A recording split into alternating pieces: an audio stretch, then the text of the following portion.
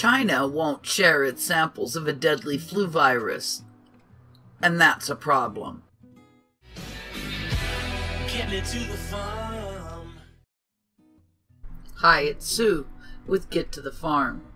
Anyone that has livestock or deals with poultry needs to know and be aware of the dangers of avian flu.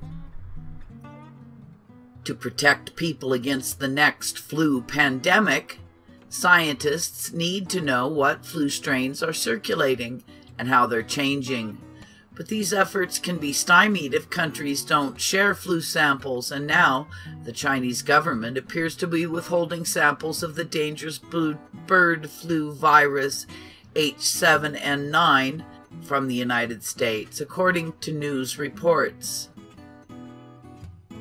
For more than a year, China has not provided samples of H7N9 to the United States, despite persistent requests from officials and research institutions, according to the New York Times.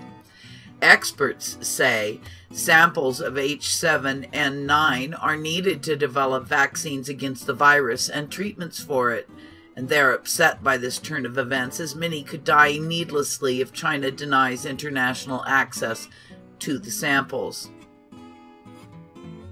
New strain of H7N9 first appeared in China in 2013, and it has caused infections in both humans and animals.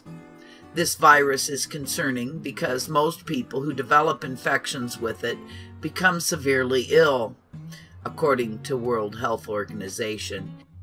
Indeed, the virus has a 40% fatality rate, the New York Times reported. But so far, the virus doesn't appear to spread easily between people. Most human infections were in people who had contact with live poultry or visited markets where the birds were sold. In 2016 and 2017, China experienced a spike in human cases of H7N9, with 766 cases reported. In light of this recent outbreak, U.S. scientists want to study the virus evolution, but that means they need access to flu samples from China. Although Chinese officials originally provided timely information about H7N9 when the virus first appeared in 2013, communications on the topic has gradually worsened, with the country also refusing to share data from human patients infected with the virus.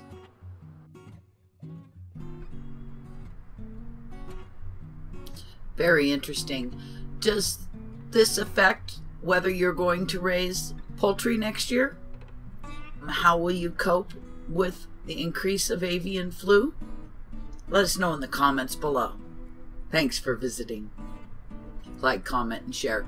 And if you're not already, hit that big red button below to follow our adventures as we get to the farm.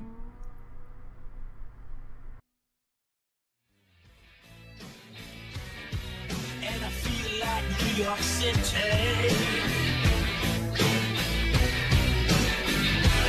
Get me to the farm. Get me to the farm. Get me